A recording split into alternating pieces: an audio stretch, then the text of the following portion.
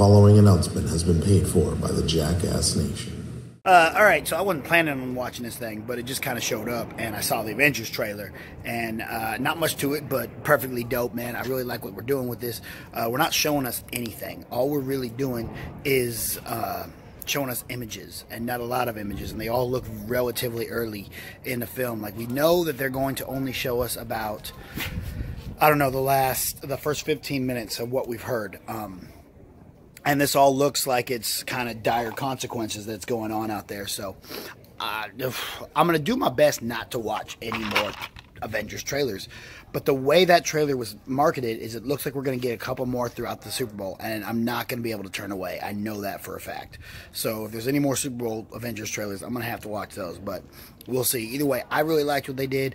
They didn't really show us anything. Just showed us, you know, Avengers. And they only showed us the ones that are alive. So what did you guys think? Make sure to comment down below. Don't forget to hit the subscribe button, and we'll see you next time. The preceding announcement has been paid for by the Jackass Nation.